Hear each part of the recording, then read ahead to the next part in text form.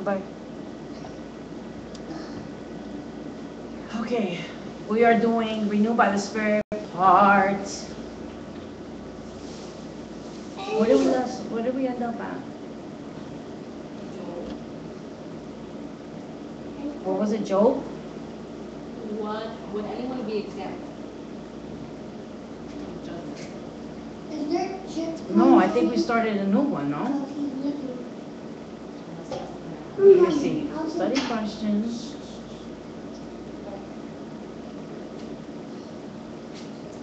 Okay. We are doing Renewed by the Spirit part. Study 6. What did we last? Yeah, I think we just studied, just finished study 6. Okay. We finished study 6, right? Which should leave us. No, we was not even there yet. We would just started 6, right? Because study 7 is Satan's strategies and attacks. So we did start 6. All right, and then the last thing you have is Job. Joel. What was the question? Who would be condemned for disobedience? No, I have.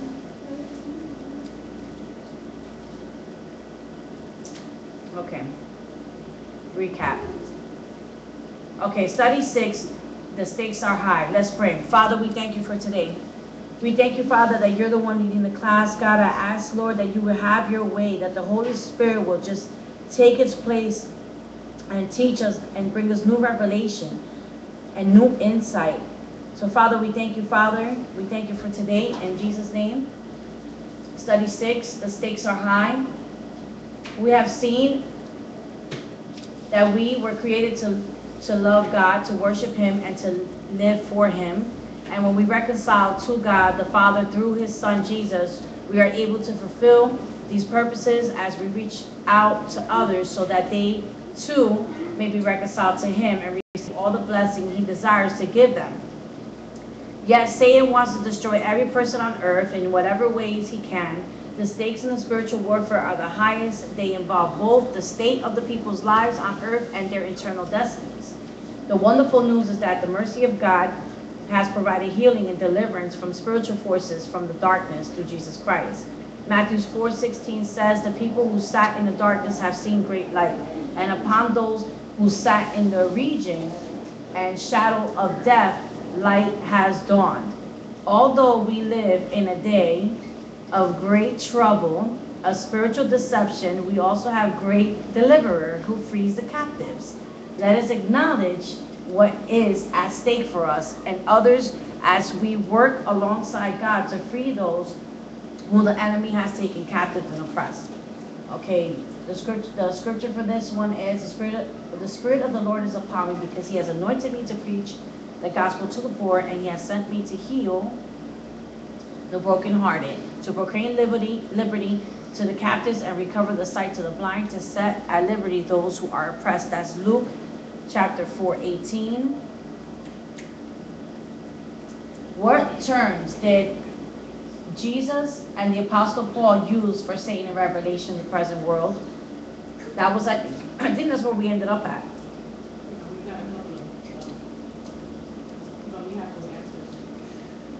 Oh, okay, I see where we were.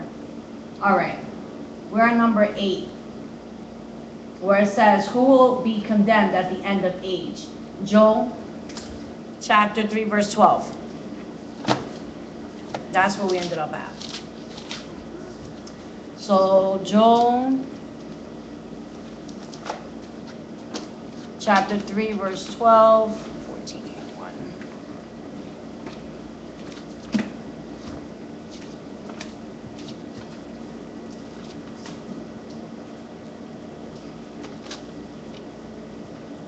Chapter 3, verse 12, right? Yeah, 12 to 14.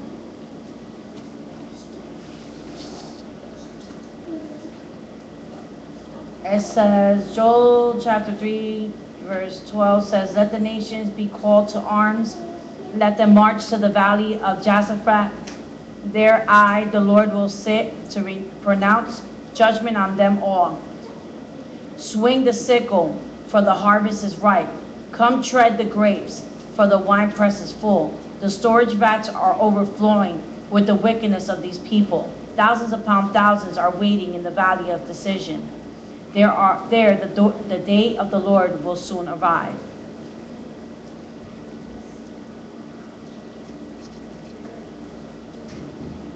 So it says, who will be condemned at the end of age? Obviously the wicked. It says, let the nations be called to arms. Let them march to the valley of Josaphat. There I, the Lord, will sit to pronounce judgment on them all. Swing the sickle, for the harvest is ripe. Come, tread the grapes, for the winepress is full. The storage vats are overflowing with the wickedness of these people. Let me see something. I want to take a deeper look into that. For 1 minute. Let's see.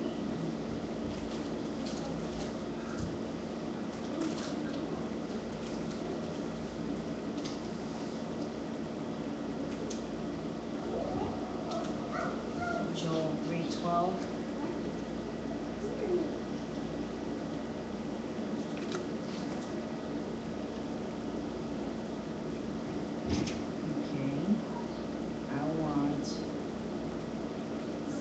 Look at this through the message really quick. Okay. Chapter 12. Let the pagan nations set out for Judgment Valley. There I'll take my place at the bench and judge all the surrounding nations. Swing the sickle, the harvest is ready. Stomp on the grapes, the winepress is full. The wine vats are full, overflowing with vintage evil. Mass confusion, mob uproar in the Decision Valley. God's judgment day has arrived in Decision Valley. That's the message. All right, what's the next question? Let's go to Revelations 20, verse 14.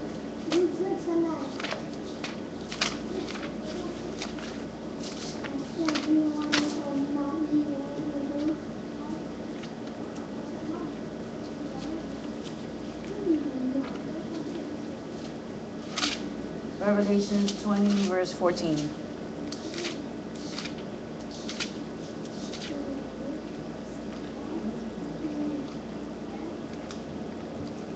We're doing 14, 15.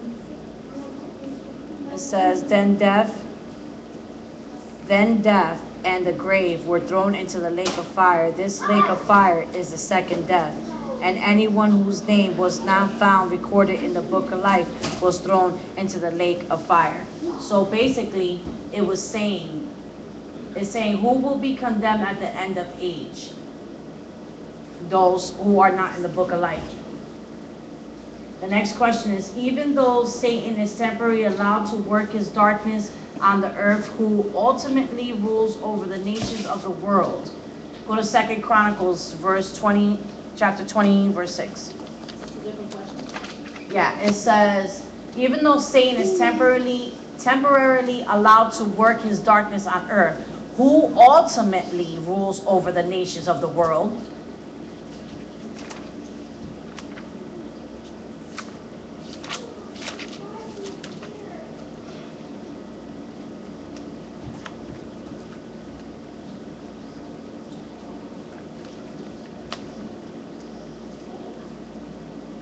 Second Chronicles, chapter 20, verse 6.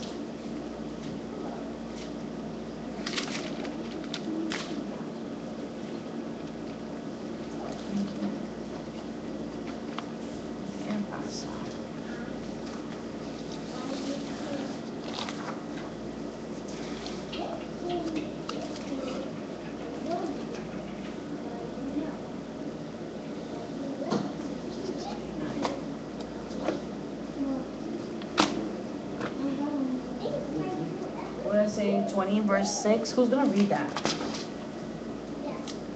while I get there. Good. He said, Yahweh, the God of our ancestors, are you not the God who is in heaven? And do you not rule over all the kingdoms of the nations? Power and might are in your hand, and no one can stand against you. Keep on. That was verse 6? Verse 14. Okay, go down to 7. Are you not our God, who drove out the inhabitants of this land before your people Israel, and who gave it forever to the descendants of Abraham your friend? It said, okay. It said, he prayed, O Lord God, of our ancestors, you alone are the God who is in heaven. You are ruler of all the kingdoms of earth. You are powerful and mighty. No one can stand against you. Our God, did you not drive out those who lived in this land when your people of Israel arrived? And did you not give this land forever to the descendants of your friend Abraham? So, even though Satan is temporarily allowed to work his darkness on earth, God ultimately rules over every nation. See that there's a plan, there's a purpose and a plan. And that's God's strategy. Like, he's just temporarily being allowed to do this, but he's gonna do as much as he can, but it doesn't mean that he's a winner. Doesn't mean he's the winner. All right. Let's go to the next one. Says, let's list 3 aspects of God's ultimate plan for the earth. Ooh, this is Habakkuk.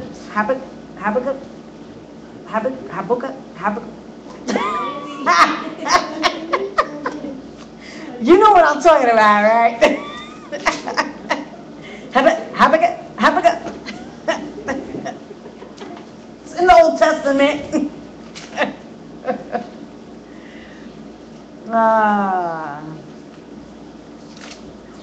What can you do? Once we remove the Spanish accent, I think we can work it out. 1543, and we're doing chapter 2, verse 14.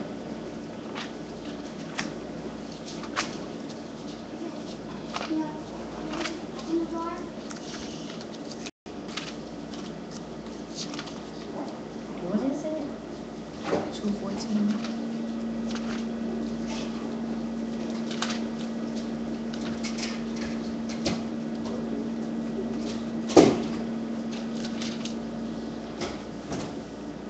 You want to read that, Joe?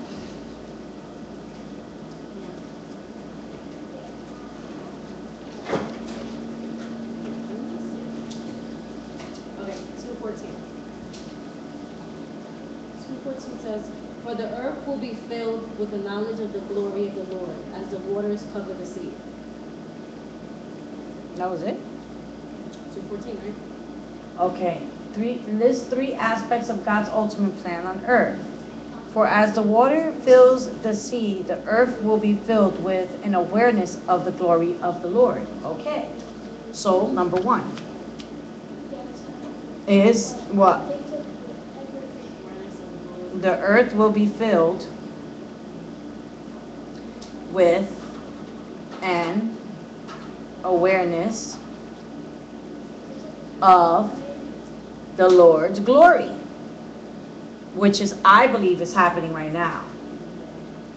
So number 2, go to Luke chapter 11, verse 2.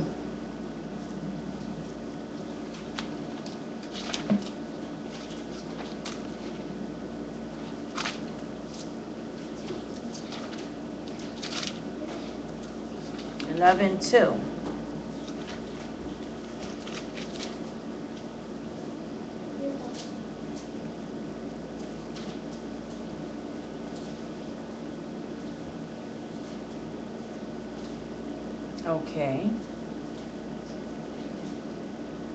It says there's three aspects of God's ultimate plan for the earth.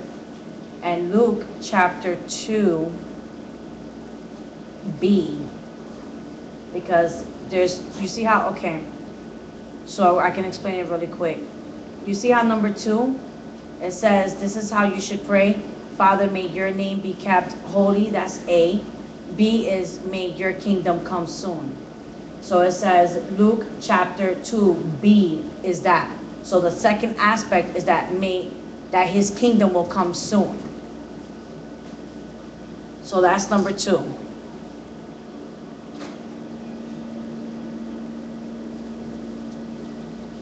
And then number 3, go to Revelations 11:15.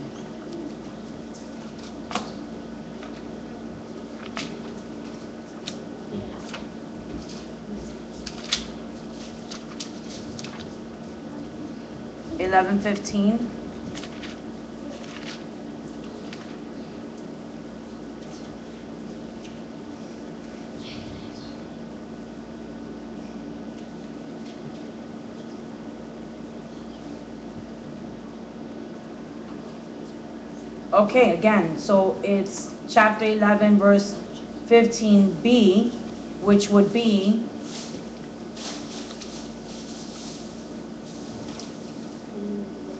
and he will reign forever. So it says, the world has now become the kingdom of our Lord and of his Christ, and that he will reign forever. So the third plan for earth, God's ultimate plan for earth, is that he will reign forever.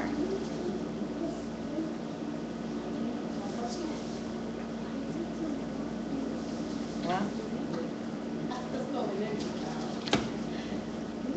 All I was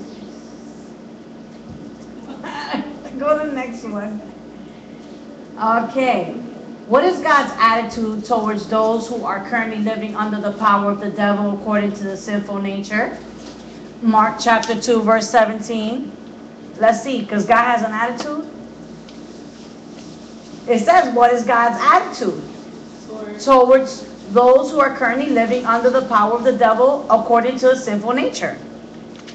So let's see, Mark chapter 2, verse 17.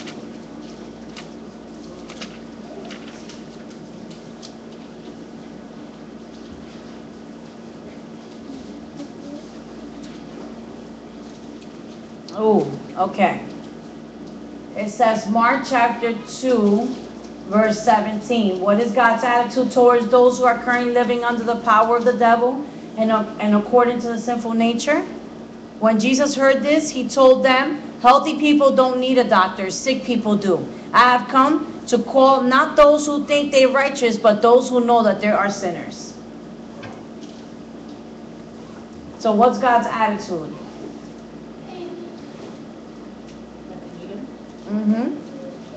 He didn't come for the healthy people. He came for those who are sick. He came to heal and to deliver them. Okay. 2 Peter chapter 3, verse 9. Any questions? Yep. 2 Peter 3, 9.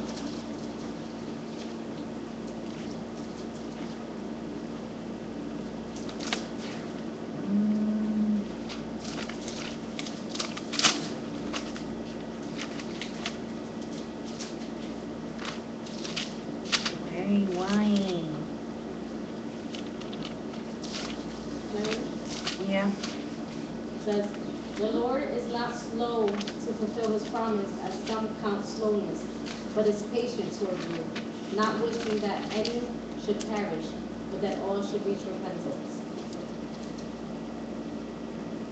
The Lord isn't really being slow about his promise, as people think. No, he is being patient for your sake. He does not want anyone to be destroyed, but wants everyone to repent. Let's go down to 10. But the day of the Lord will come unexpectedly as a thief. Then the heavens will pass away with a terrible noise, and the very elements themselves will disappear in the fire, and the earth and everything on it will be found to deserve judgment. Okay, let's go down to 11. Since everything around us is going to be destroyed like this, what holy and godly lives you should live, looking forward to the day of God and hurrying it along. On that day, he will set the heavens on fire and the elements will melt away in the flames. But we are looking forward to the new heavens and the new earth that he has promised, a world filled with God's righteousness. And so, dear friends, while you are waiting for these things to happen, make every effort to be found living peaceful lives that are pure and blameless in his sight. Okay, next one. What does God want to do for those who are in jeopardy of eternal death? Go to Zechariah chapter 3, verse 1 to 5.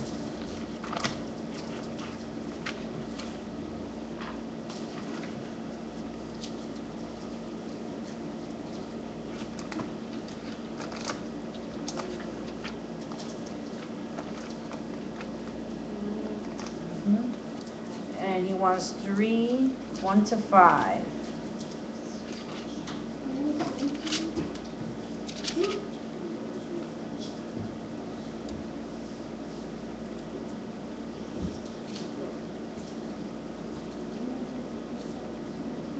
Yeah, look at this. What sorrow awaits rebellious, polluted Jerusalem, the city of violence and crime? No one can tell it anything. It refuses all correction. It does not trust in the Lord or draw near to its God. Its leaders are like roaring lions hunting for their victims. Its judges are like ravenous wolves at evening time, who by dawn have left no trace of their prey. If prophets are ignorant liars seeking their own gain, its priests defile the temple by disobeying God's instructions. But the Lord is still there in the city, and he does no wrong. Day by day, he hands down justice, and he does not fail. But the wicked know no shame. I'm going to go down. I have wiped out many nations, devastating their fortress walls and towers. Their streets are now deserted. Their cities lie in a silent ruin. There are no survivors, none at all. I thought surely they will have reverence for me by now. I am in Zechariah. Chapter 3, 1 to 5? Mm-hmm.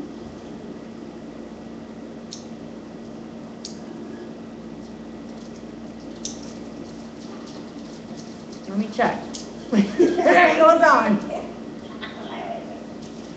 Oh no. It was still good though. It was good. Yo, it was still on point. Where was that one? Zephaniah.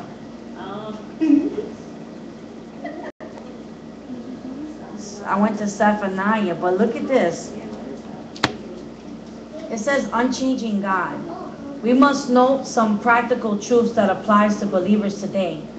First, God judges his people when they deliberately disobey his law. His people are to be different from the other nations and not imitate their ways or worship their gods. Don't copy the behaviors and customs of this world. It is abomination for all believers today. Second, God promises to Abraham still stands. Those who bless Israel, God will bless. Those who curse Israel, God will curse. The nations that have sinned against God by mistreating the Jews can expect him to judge them. Now finally, God's word is true and will be fulfilled in its time. God's people can claim his promises and know that their God will be faithful. And God's enemies can be sure that his words of warning carry costly penalties. It is a terrible thing to fall into the hands of the living God. Okay, now I'll go to Zechariah. But it's talking about the eternal death. That's okay, that was Holy Spirit led. 1568. Okay, now that was the book before Haggai, so now we're here. And we're going to chapter 3.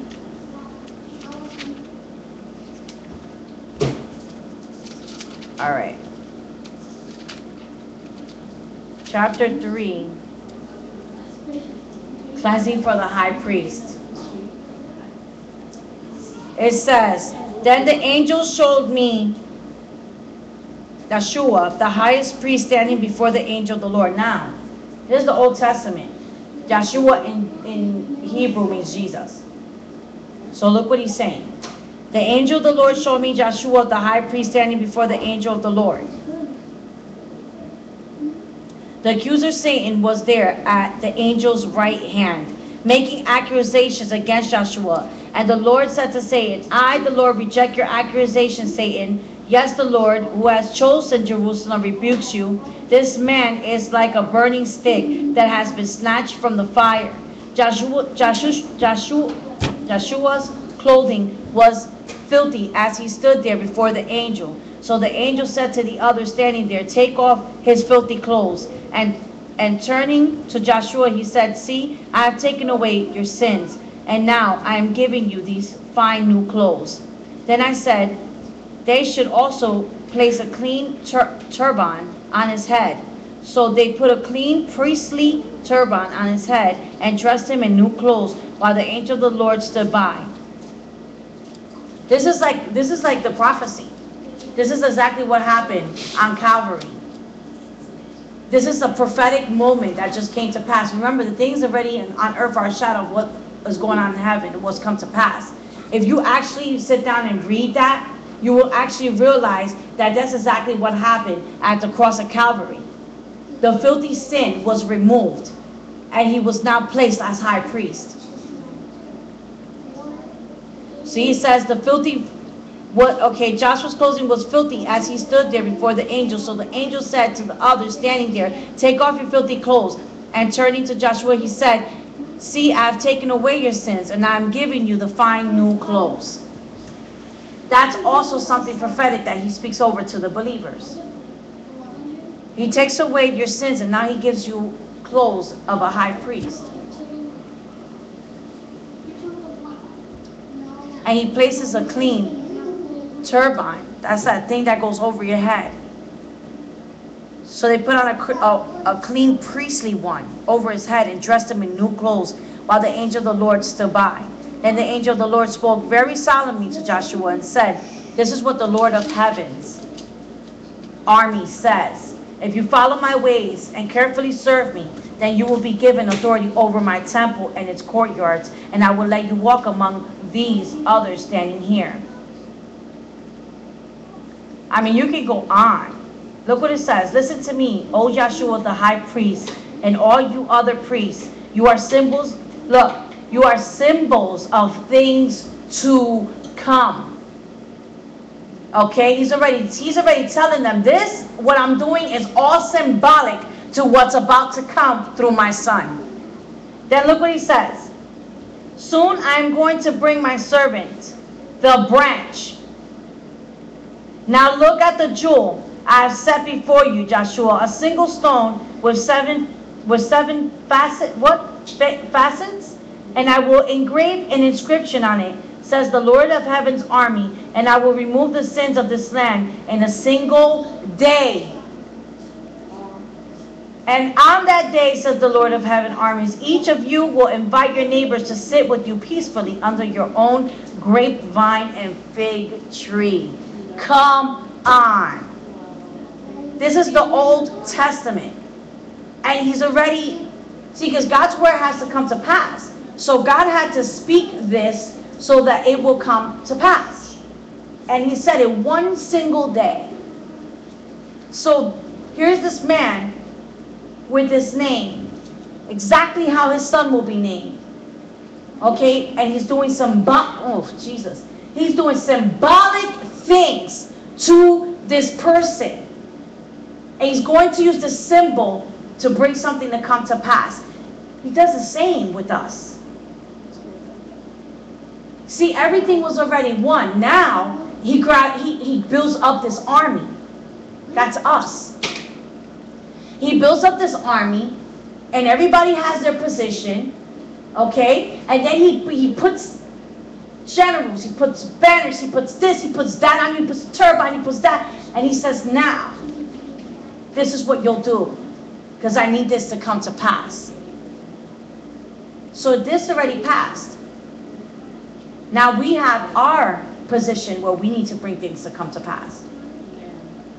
Imagine how many symbols that he puts before us, how many things that he's made symbolic that we catch with our eyes, that we're like, whoa, there's too many sevens, you know, like stuff like that. Like there's too many times, like I can see a peacock how many times in a month, and I'm like, okay, that's symbolic. And come to find out, we saw in prayer night that was symbolic. It's in the Bible. It was in the Bible as a symbolic thing. So God still is the same as he was then. He's still the same now. Okay, next one, let's go. Before we were saved through faith in Christ, what did we live according to, and what were we by nature? Ephesians chapter 2, 1 and 3.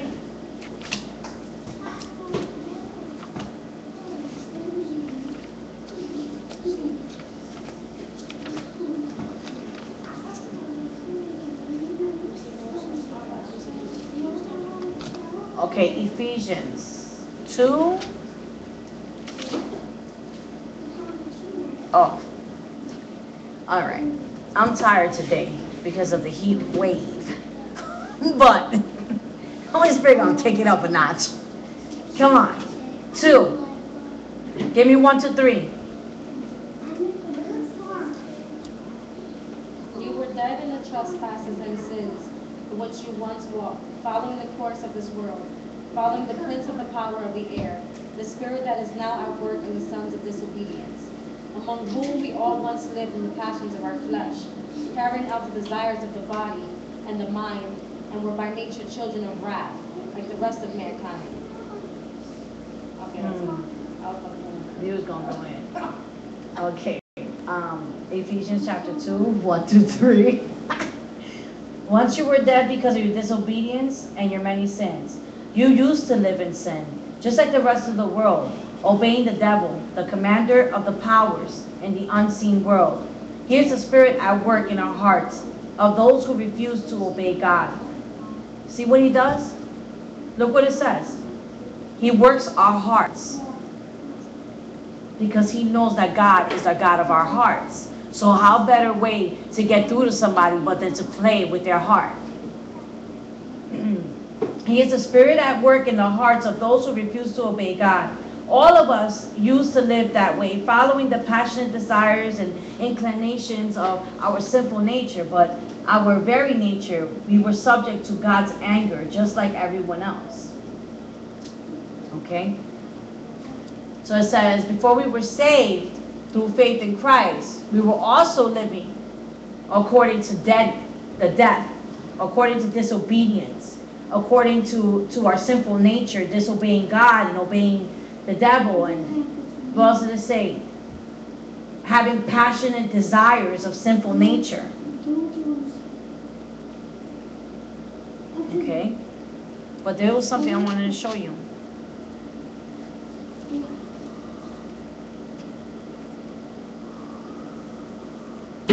Okay. It would be profitable for us to review what the first 3 chapters of Ephesians have taught us about this glorious unlimited resource with which God empowers us. True riches come from God. That's number 1. It is a source of great encouragement to know the Father, the Son, and the Holy Spirit are all working on our behalf to make me rich. God not only richly gives us all we need for our enjoyment in 1 Timothy chapter 6:17, but he gives us eternal riches, without which all other wealth is valueless. In Christ, you and I have what money can't buy. And these spiritual riches open up to us all the wealth of God's vast creation. And we enjoy the gifts because we know and love the giver. Check out number 2. All of these riches come by God's grace and for God's glory. We often have the idea that God saves sinners mainly because he pities them or wants to rescue them from eternal judgment. But God's main purpose is that he might be glorified. His creation reveals his wisdom and power, but his church reveals his love and grace. You cannot deserve or earn these spiritual riches. You can only receive them by grace through your faith. And the last one, these riches are only the beginning. There's always more spiritual wealth to claim from the Lord as we walk with Him. The Bible is our guidebook. The Holy Spirit's our teacher. And as we search the Word of God, we discover more and more of the riches we have in Christ. These riches are planned by the Father, purchased by the Son, and presented by the Spirit. So, the riches are what? Planned by God, purchased by Jesus, and presented by the Spirit. There is really no need for us to live in poverty when all of God's wealth is at our disposal.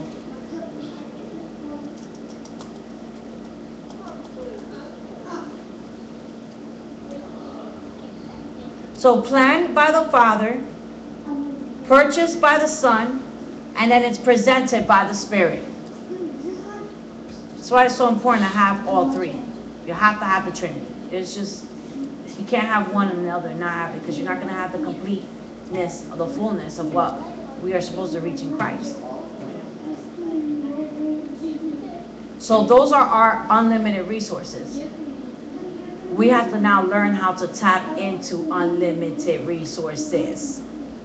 Because it says right here that God gives us unlimited resources according to the first 3 chapters of Ephesians. All right.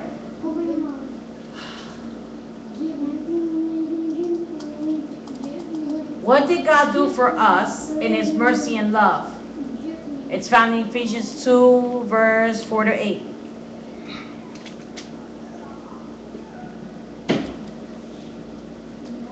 What did God do for us in His mercy and love? It says, but God is so rich in mercy, and He loved us so much, that even though we were dead because of our sins, He gave us life when He raised Christ from the dead. It is only by God's grace that you have been saved. For He raised us from the dead along with Christ and seated us with Him in the heavenly realms, because we are united with Jesus Christ. So God can point to us in all future ages as examples of an incredible wealth of grace and kindness towards us, as shown in all He has done for us who are united with Christ Jesus. God saved you by His grace when you believed. And you can't take credit for this. It is a gift from God. Salvation is not a reward for good things we have done. So none of us can boast about it. For we are God's masterpiece. And He has created us anew in Christ Jesus, so we can do good things He planned for us long ago.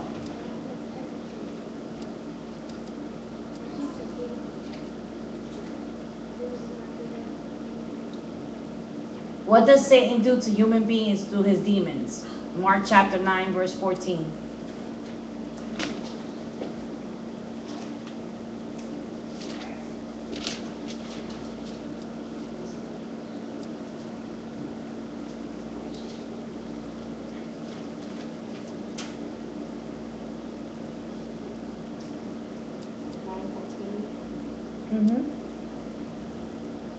Read it. Mark 9:14. Uh-huh. I have.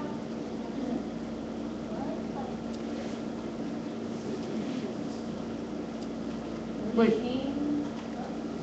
When they came to the disciples, they saw a large crowd around them and scribes disputing with them.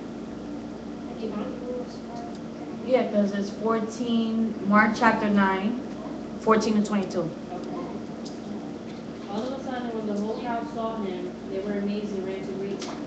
Then he asked them, "What are you arguing with them about?" Out of the crowd, one man answered him, "Teacher, I brought my son to you. He has a spirit that makes him unable to speak.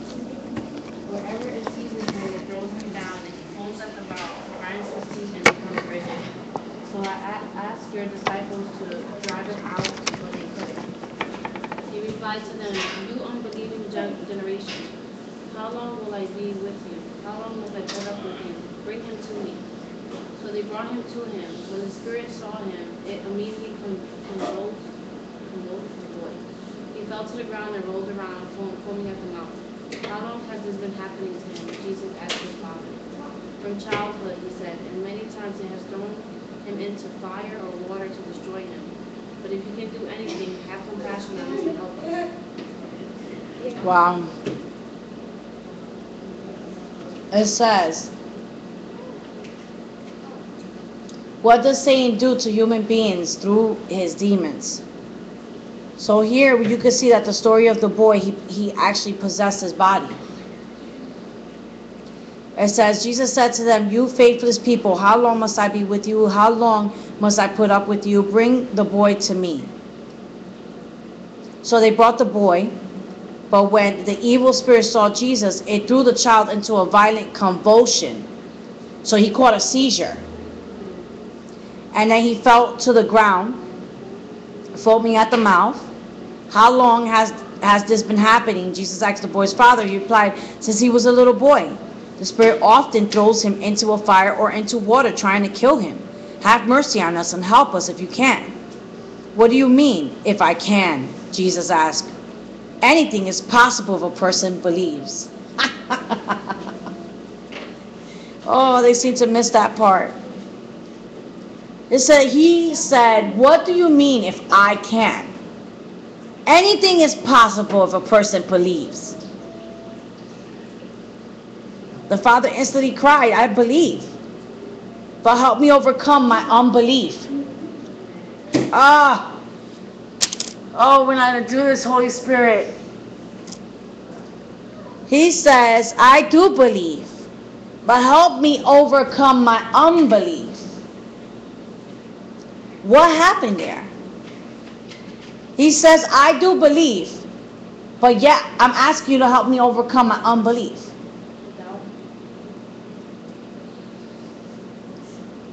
He believes, he just doubts. In what? In miracles? In healing? In deliverance? Like they believe in Jesus Christ. They believe, but they doubt the miracles. They doubt the healing. They doubt the deliverance. So when you go to ask for healing, you're not going to get it. Because he says anything is possible for a person who believes, not doubts. So you really have to believe that Jesus is the same as yesterday, today, and forever. That he is going to he does the same miracles, like turning water into wine. He does the same miracles of delivering this boy right here. He does the same miracles casting out demons. He does the same miracles healing the sick, the paralyzed. So if you really do believe that he does that today, then you shouldn't have a problem imparting healing onto somebody that needs healing. But if you see that you're saying I believe, and every time you go to pray, sometimes it's just your doubt that holds you back from being able to deliver healing. When Jesus saw the crowd of onlookers was growing, he rebuked the evil spirit. Listen, you spirit, that makes you listen, you spirit that makes the boy unable to hear and speak. I command you to come out of this child and never enter him again. What an authority. What an authority to tell him to come out and he can never go in there again. Some people say come out, but they never say don't ever come back.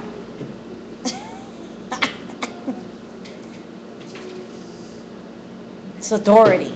Come out and never come back.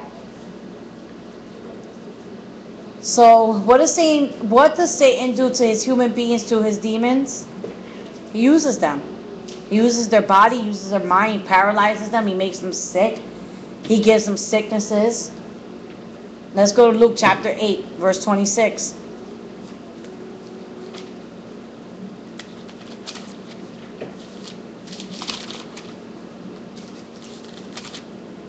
He inflicts them. Causes infliction. Okay, and here's another one. So, they arrived to the region of, across the lake from Galilee. As Jesus was climbing out of the boat, A man who was possessed by demons came out to meet him. For a long time he had been homeless and naked, living in a cemetery outside of town. He was homeless, naked, and living in a cemetery. Are you on 8? What? I'm on 8, verse 26. Luke 8:26. So they arrived in the region across the lake from Galilee. As Jesus was climbing out the boat, a man who was possessed by demons came to meet him. For a long time he had been homeless, naked, and living in a cemetery. As soon as he saw Jesus, he fell down in front of him, and then he screamed, "Why are you interfering with me, Jesus, Son of the Most High God? Please, I beg you, don't torture me." For Jesus had already commanded the evil spirit to come out of him. The spirit had often taken control of this man, even when he placed under guard and put in chains and shackles, he simply broke them and rushed into the wilderness, completely under the demon's power. Jesus demanded, "What is your name?" And he said, "Legion," for he was filled with many demons. The demons kept begging Jesus not to send them into the bottomless pit. There happened to be a large herd of pigs. See, Jesus already told him to come out. And then he started saying, "But why are you interfering with what I'm doing? Like, why are you here?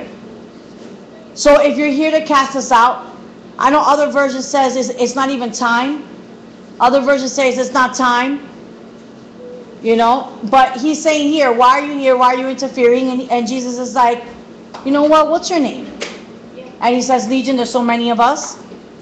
He goes, "Get out and go into the herds of pigs," and they go.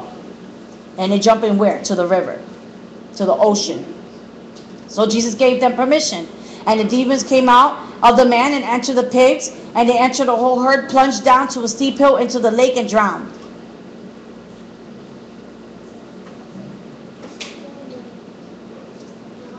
So again, we see that Satan uses human beings to possess them. Okay, what did the demons recognize about Jesus? Luke 4:33.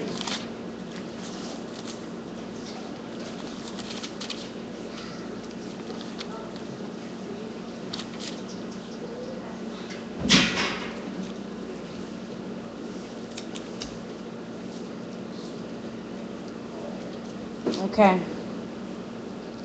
Another one. The question is, what did demons recognize about Jesus?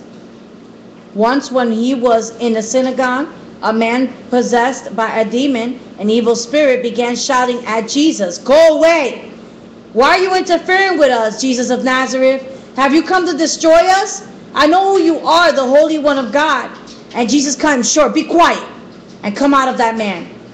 He ordered. At that, the demon threw the man to the floor as the crowd watched, and then it came out of him without hurting him further.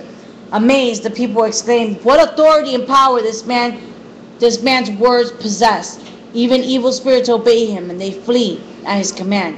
The news about Jesus spread through the entire village. What does it say? Every village in the entire region. So, what does demons recognize about Jesus? Right. And who has the authority and power? "Be quiet and come out of that man," he ordered.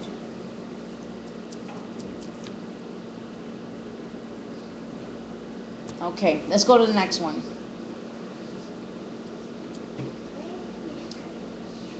What did demons recognize about themselves when confronted by Jesus? Go to Matthew chapter 8, 29.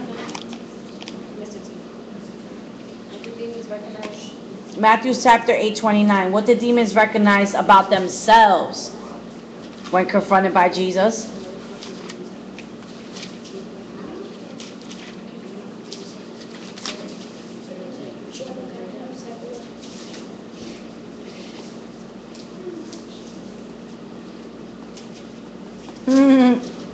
Here it is.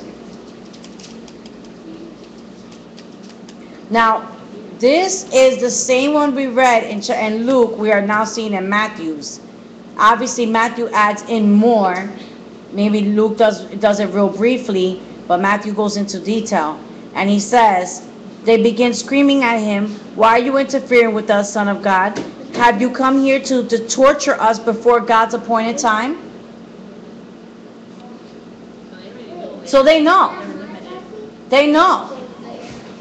It says, what did demons recognize about themselves when they're confronted by Jesus? They know that there's a time coming for them. There's an appointed time coming for them where it's going to end for them. That's why they work, and never stop working. Because they don't know what time it is. When is it going to be? So they have to work. They never rest. If they don't rest, then we don't rest. Because how are we going to rest when they're not people? They don't rest. Their spirits don't rest. They never sleep. Okay. It says, list various aspects of Jesus' stated mission on earth. John 10:10.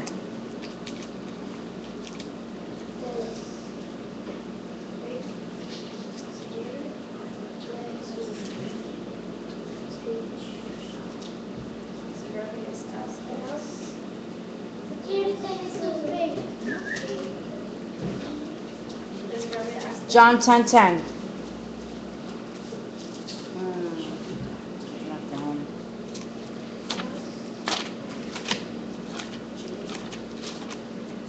John 10:10. 10:10 news. What's the question?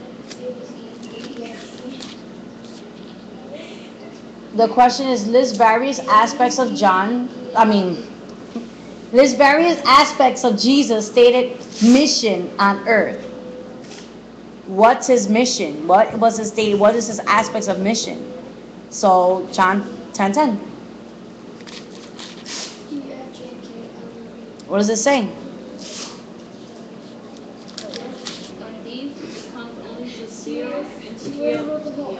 To kill. And to destroy.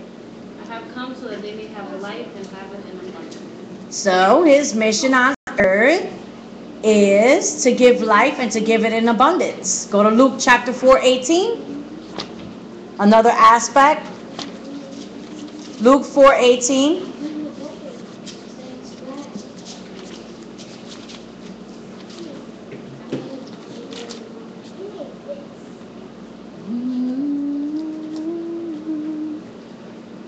Okay, come on. 4:18. The Spirit of the Lord is upon me because he has anointed me to proclaim good news to the poor. He has sent me to proclaim liberty to the captives and recovering of sight to the blind, to set at liberty those who are oppressed. All right, his mission to bring the good news, to release the captives, give sight to the blind, to set the oppressed free. All right. Now the last one. Go to 19:10. Stay in Luke 19:10.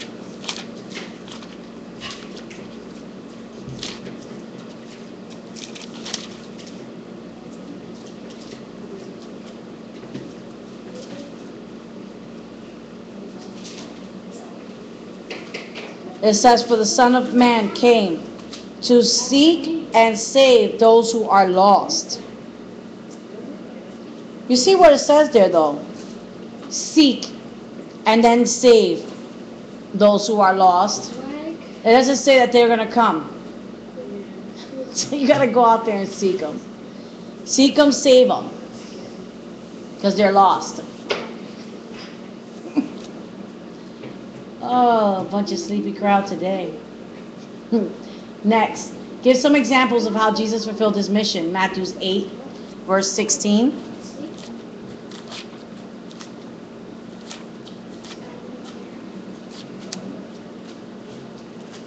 8, 16, 17.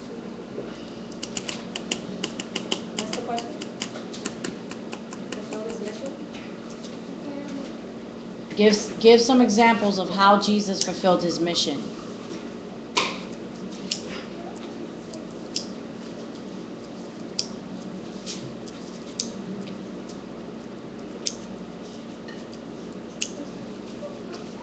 Look what it says. What did it say? 16, 17. That evening, many demon-possessed people were brought to Jesus. He cast out the evil spirits with a simple command, and he healed all the sick. This fulfilled the word of the Lord through the prophet Isaiah, who said, he took our sicknesses and removed our disease. So, some examples. Casted out evil spirits and healed the sick. If you go to Matthew 11, 4-5.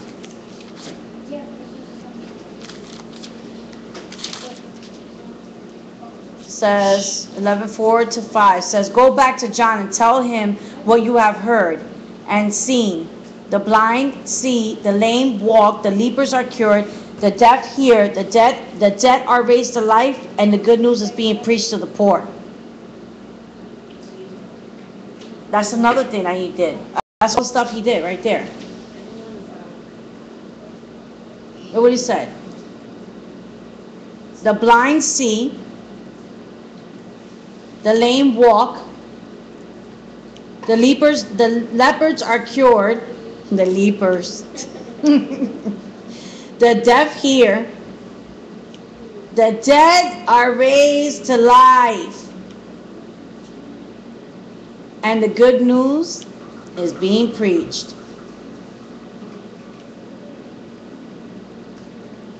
God blesses those who do not turn away from because of me. So that's that. If you ever ask what's your purpose, what's your calling, that's it right there. To be on a mission. To what? So that the blind can see, the lame can walk, the lepers can be cured, the deaf can hear, and the dead will rise. And don't forget to preach the good news. Obviously, when they come, it's because of the truth, the conviction of the truth to bring them there. All right. All right, go to Luke chapter 19, 1-9.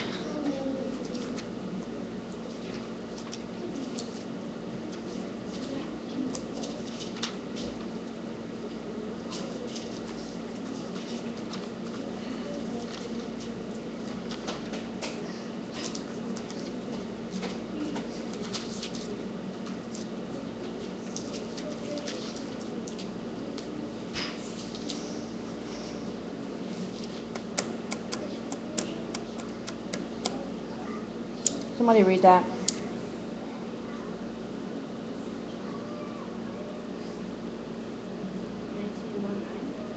Yeah, chapter 19, 1-9. He entered Jericho and was passing through. There was a man named Zacharias. Who was a chief tax collector, and he was rich. He No, was trying. no, that's not Zacharias. Zacchaeus. All right, we're gonna start using our pronunciation app. Really. He was trying to see who Jesus was, but he was not able because of the crowd, since he was a short man. So running ahead, he climbed up a sycamore tree to see Jesus, since he was about to pass that way. When Jesus came to the place, he looked up and said to him, Zacchaeus, hurry and come down, because today I must stay at your house. So he quickly came down and welcomed him joyfully. All who saw it began to complain. He's gone to lodge with a sinful man. But Zacchaeus stood there and said to the Lord, look, I'll give half of my possessions to the poor, Lord. And if I have extorted anything from anyone, I'll pay back 4 times so as much. Today's salvation has come to this house, Jesus told him, because he too is a son of Abraham.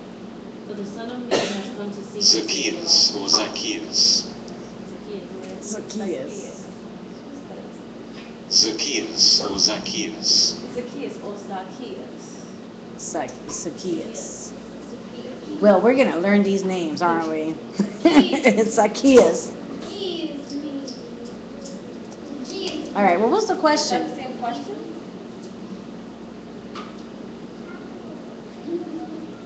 It says, what was the mission? What was the mission in 1 through 9? To bring salvation. All right. Salvation has come to this home today, for this man has shown himself to be a true son of Abraham. For the Son of Man came to seek and save those who are lost.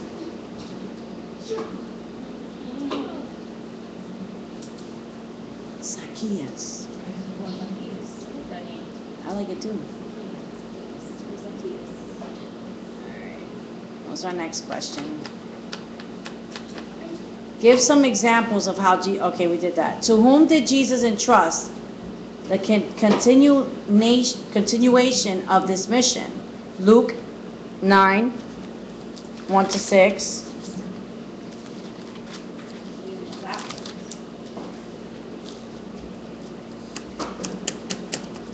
Okay, what? Luke 9, 1 to 6? Mhm. And he called the 12 together and gave them power and authority over all demons and to cure diseases. And he sent them out to proclaim the kingdom of God and to heal. And he said to them, take nothing for your journey, no staff, no bag, nor bread, nor money, and do not have 2 tunics. And whatever house you enter, stay there, and from there depart. And wherever they do not receive you, when you leave that town, shake off the dust from your feet as a testimony against them. And they departed and went through the villages, preaching the gospel and healing everywhere. To 9, right? Oh, you still didn't finish? Wait, why is it going all the way to 9? The question is, to whom did Jesus entrust the continuation of this mission? It's 1 to 6. Okay. He entrusted disciples. Yep.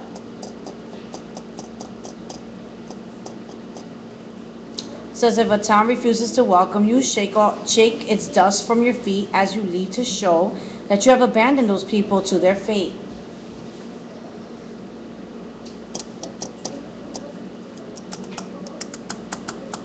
Okay. Let's go to chapter 10. Stay in Luke. Go to verse 1. Yeah. Now, look who else he entrusted.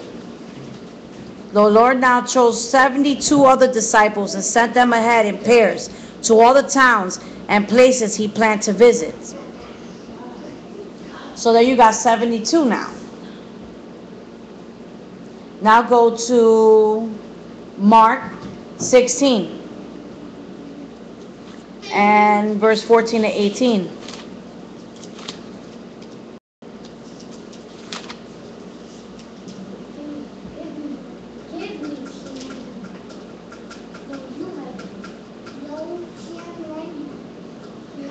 Still, later, he appeared to the 11 disciples as they were eating together, and he rebuked them for their stubborn unbelief because they refused to believe those who had seen him after he had been raised from the dead.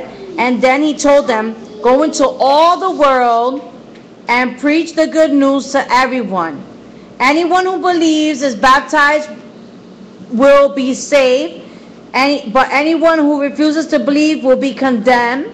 These miraculous signs will accompany those who believe. They will cast out demons in my name, and they will speak a new language. They will be able to handle snakes with safety. And if they drink anything poisonous, it will not hurt them. And they will be able to place their hands on the sick, and they will be healed. That right there is for the people who like to say there's no such thing as we're not, That's even for believers that don't believe that they have the power to heal. People like to say it's only for the apostles. There's no such thing as for us. No, it says it here. Is he a liar or is he speaking the truth? Because I'm looking at it, it's in red. Anything that's red is exactly what he said. So, is Jesus a liar or is he saying the truth? Go into all the world, preach the good news to everyone. Anyone who believes is baptized will be saved. But anyone who refuses to believe will be condemned. And these signs will accompany them. They will cast out demons in my name, and they will speak a new language. They will be able to handle snakes with safety, and if they drink any poison, it won't hurt them. And they will be able to place their hands on the sick, and they will be healed.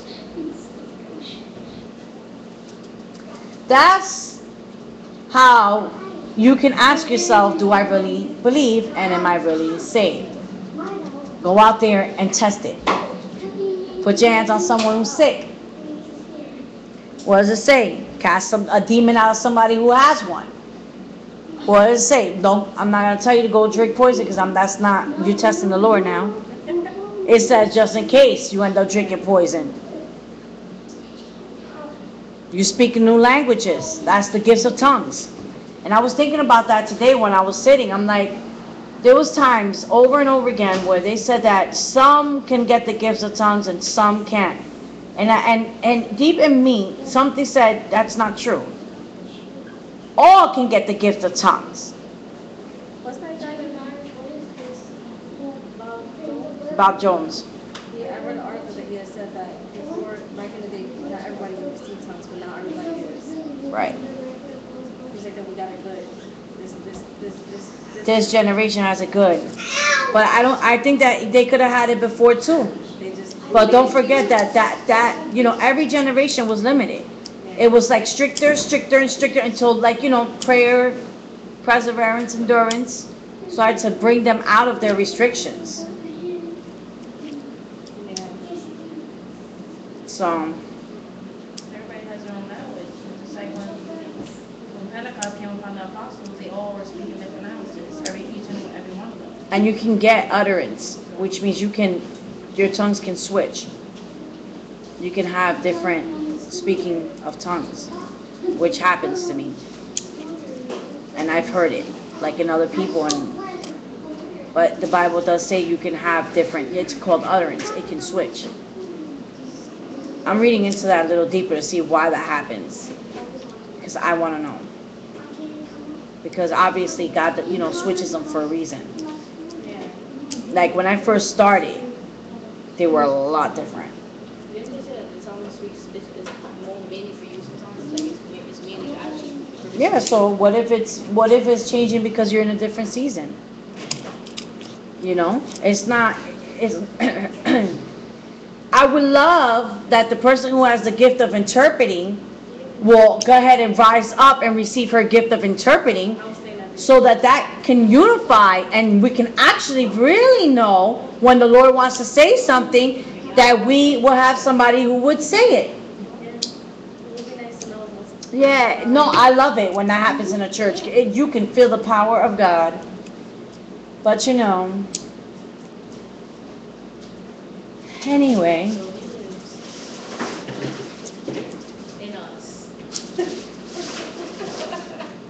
I ain't pointing no fingers to Jada.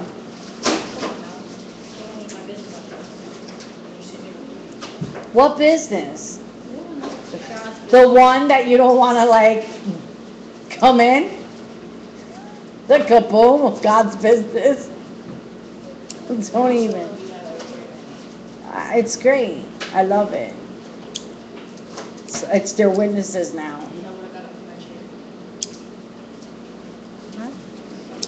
Whatever. Moving on.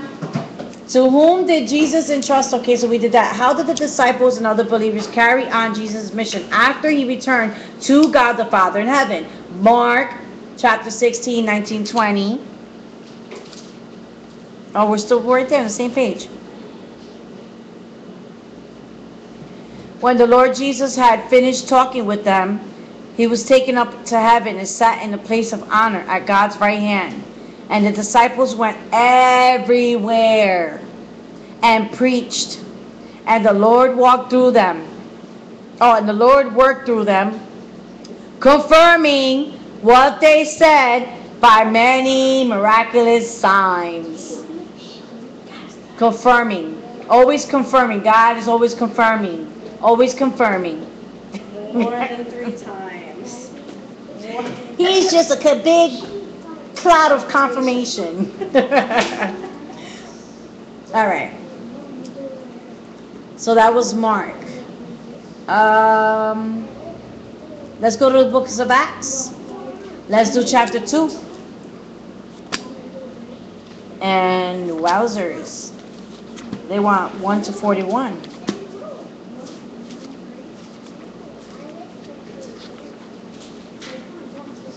Any question? Mm-hmm.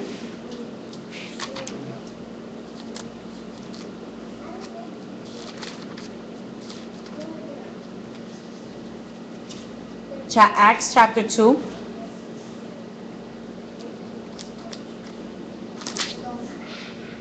On the day of Pentecost, all the believers were meeting together in one place. There goes that word. Suddenly, there was a sound from heaven like the roaring of a mighty windstorm, and it filled the house where they were sitting. Then, what looked like flames or tongues of fire appeared and settled on each of them. And everyone present was filled with the Holy Spirit and began speaking in other tongues, as the Holy Spirit gave them this ability. At that time, there were devout Jews from every nation living in Jerusalem. When they heard the loud noise, everyone came running, and they would be wild to hear their own languages being spoken by the believers. They were completely amazed. How can this be? They exclaimed. These people are from Galilee, and yet we hear them speaking our own native language. Here we are, and then he talks about all the different types of nationalities that are sitting amongst them. Let's go down to 10, 11. We all hear these people speaking in our own languages about the wonderful things God has done. How interesting.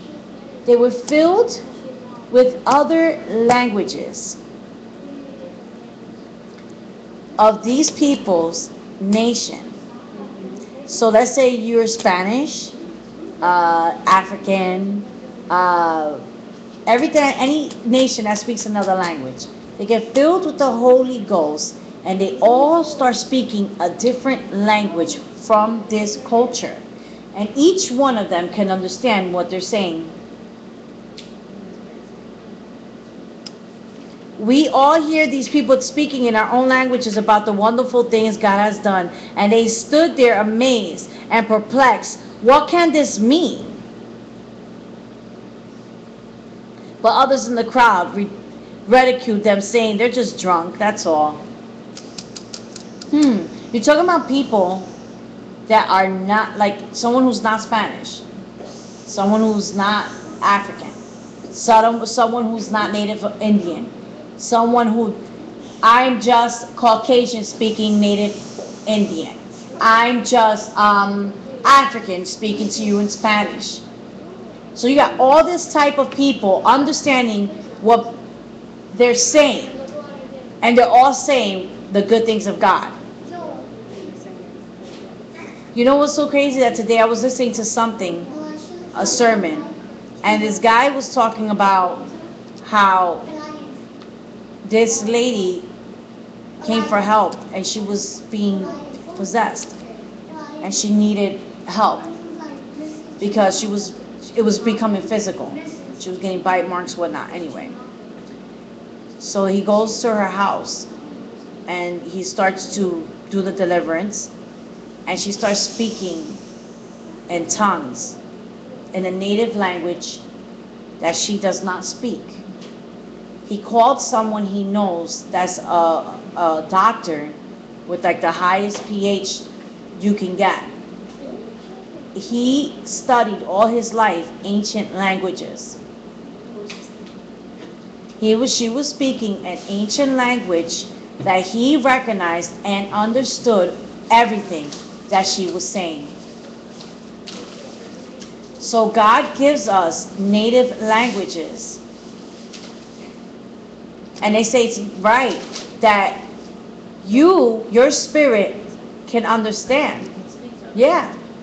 And you know what? Sometimes when you listen to yourself speaking a language, you can kind of like relate the dialect to another culture.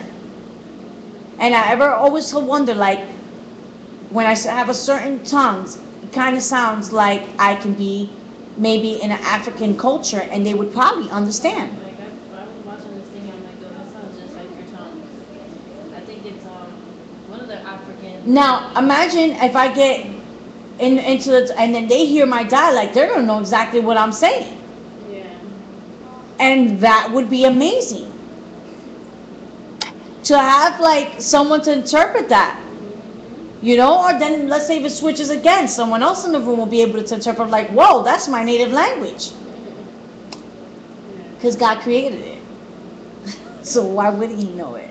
Why wouldn't someone else know it? Because he created it, why wouldn't someone else know it? That's amazing. So this is like another thing again, like we have languages that someone else can understand. You know, besides our spirit. I mean, if you would start practicing your language on your own time, and you keep doing that, you will start to know what the Spirit is saying. Because the Spirit will tell you.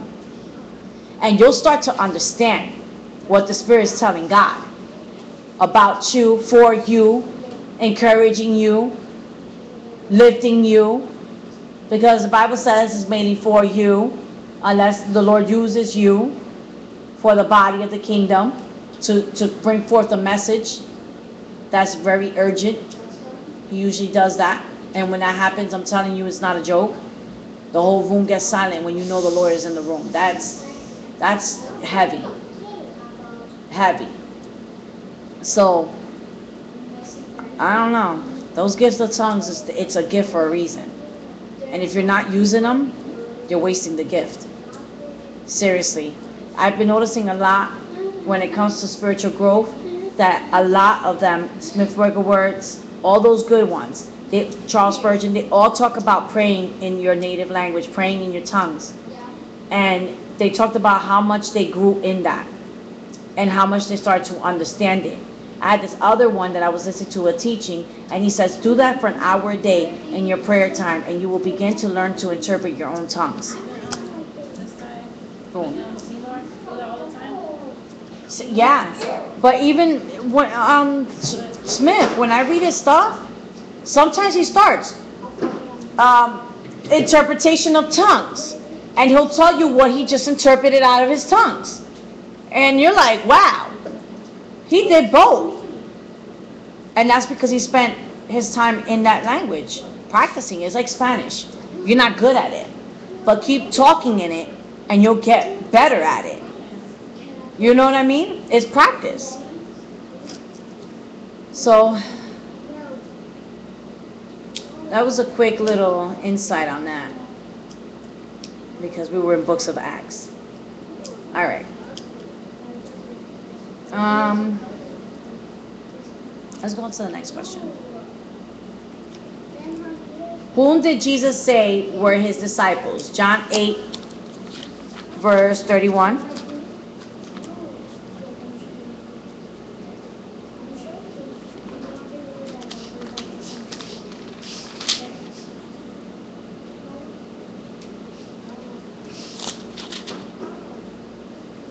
Jesus said to the people who believed in him, you are truly my disciples if you remain faithful in my teachings, and you will know the truth, and the truth will set you free.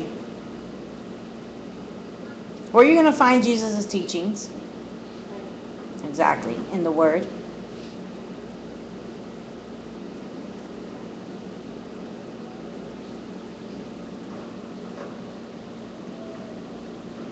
I like that they responded, but we are descendants of Abraham. They said, we have never been slaves to anyone. We don't even have to keep going. That alone holds power. Because they looked at him and said, well, wait a minute, we're descendants of Abraham. We've never been slaves to anyone. I'm sure Jesus was like, yeah, but because you don't understand what I mean, and breaks it down, but And look what it says. Go down to 39. Our father is Abraham, they declared. Jesus said, no. For if you were really the children of Abraham, you would follow his example. Instead, you are trying to kill me because I told you the truth, which I heard from God. Abraham never did such a thing. No, you are imitating your real father. Ay, the double-edged sword. He knows how to pull that dagger.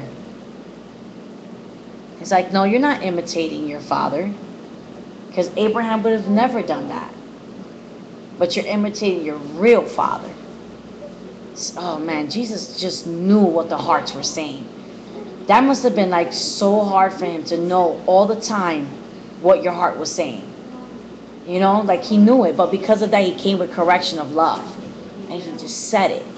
You know, like, I know what you're thinking, but I'm going to help you out here. You know, others know what supposedly what you're thinking, and supposedly what they say is the truth, but they don't come out with correction or love. They come out with bitterness.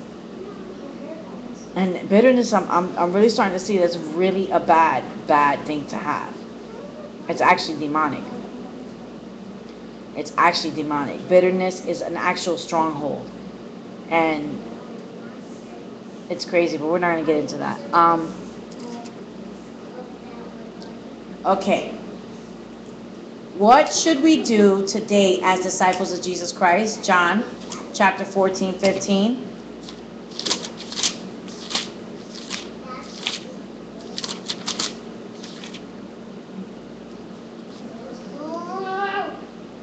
It says, if you love me, obey my commands. Go to 16. I will ask the Father, and he will give you another advocate who will never leave you. But it says, if you love me, obey my commands. So that's what disciples should be doing today. If you love him. That's how you know if somebody really loves him or not. If you just don't obey. That's how I know. You can love him, but if you really, really loved him, we have to know there's 4 different types of love. You have to know what type of love are you giving Jesus.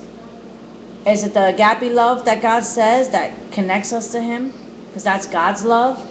And because we love God, we love Jesus. Because we love Jesus, we love God. And because we love him, we're not disobeying him. We're not falling into, we're being good stewards of his word. Or are you in love with him as if you love the world? That'll never help you, because you will always come against the world. You will always fall short of the glory of the world. So many times you have to ask yourself, where do you love him? How do you love him? Which part of the 4 loves do fall in place with Jesus? Because there is 4 types of love. Do you love him like the agape love, though? The real love. Look them up. There's 4 of them. And you'll start to see the breakdown of 4 different ones. I'm not liking that fly. So, if you love me, you obey my commandments. Was it John 14? That was John 14. No, don't talk to me. 15. John 14, 15. What assurance do we have that God will keep us safe in him as we continue Jesus' mission in the world? John 17, 11. What assurance do we have?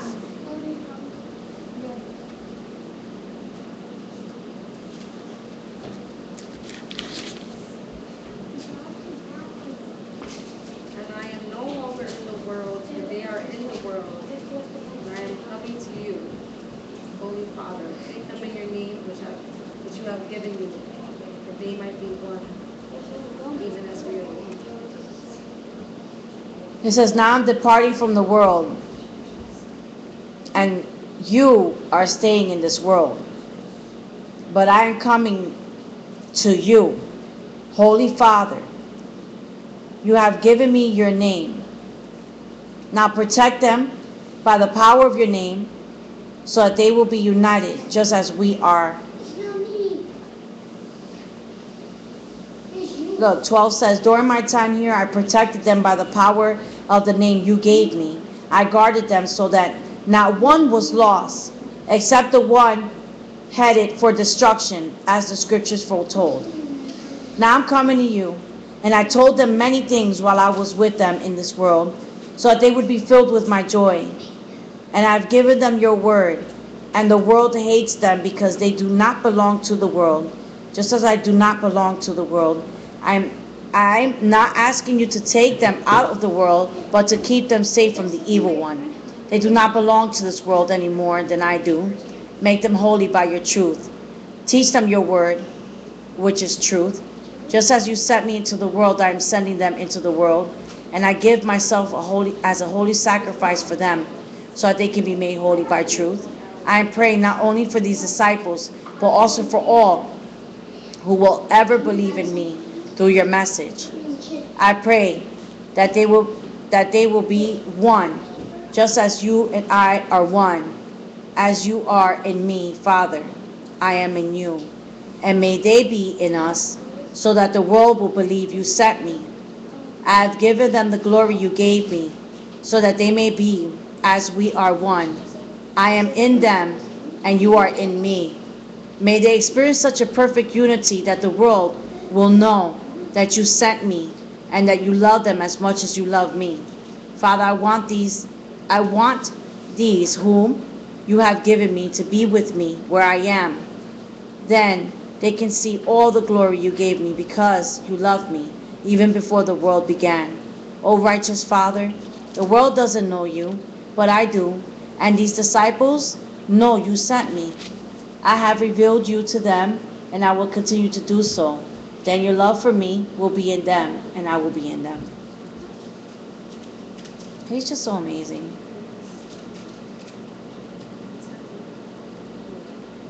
Like, look how he speaks to God. Like, he speaks to his Father with such a love and endurance. And it's like, there's so much love. Look how he starts. Father, the hour has come. Glorify your Son, so he can give glory back to you. For you have given him authority over everyone. He gives eternal life to each one you have given him. And this is the way to have eternal life, to know you, the only true God, and Jesus Christ, the one you sent to earth. I brought glory to you here on earth by completing the work you gave me to do. Now, Father, bring me into the glory we shared before the world began. It's right there. It's in John 17. She's like, where was that? The whole thing is red. It's not red. You're either? Oh, no. We gotta upgrade. Why is it not red? Are you in John 17? Okay, did you see verse 6? Is it not red? Is it red? Look what it says. I have revealed you to the ones you gave me from this world, and they were always yours. You give them to me, and they have kept your word. Now they know that everything I have is a gift from you. For I have passed on to them the message you gave me, and they accepted it, and know that I came from you, and they believe you sent me. My prayer is not for the world, but for those who you've given me. This is amazing. I could read this forever. And he's like, oh, righteous Father, the world doesn't know you, but I do. Like, come on. It's like a child with his dad, you know? Like, oh, Father, they don't believe in you, but I do. You know, they don't know you, but I do. They're not home when I'm home with you and see the good works you do, God.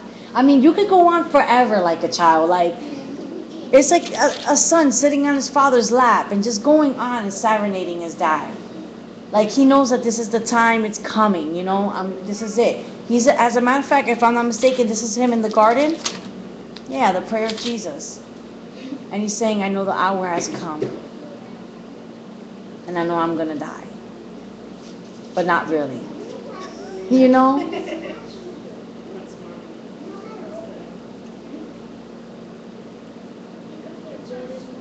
We're going to end it with this. The power of God's word. How does the word of God enable us to overcome the world? To begin with, it gives us joy. And this inward joy gives us strength to overcome.